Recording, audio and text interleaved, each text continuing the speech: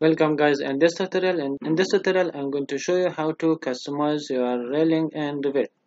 If you are the first time watching this video, please subscribe the channel to get more tutorial like this.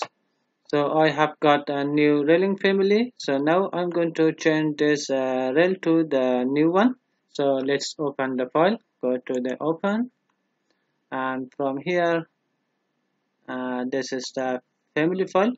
If you need this file, you can leave a message and through the Facebook page, and then I will send you.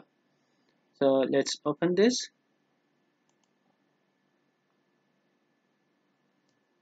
Okay, there is a different kind of railing. So now let's pick one of them. So I'm going to use this one. So select this one and then click to copy to clipboard, and then back to your project, and then go to modify, and from here paste and paste from clipboard, and okay, and then put in here.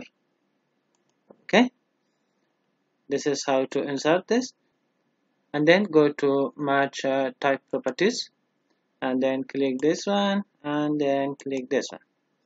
Here we go. This is how to change your railing to the different type. If you like a tutorial like this, please subscribe the channel to get more tutorial like this. Thanks for watching.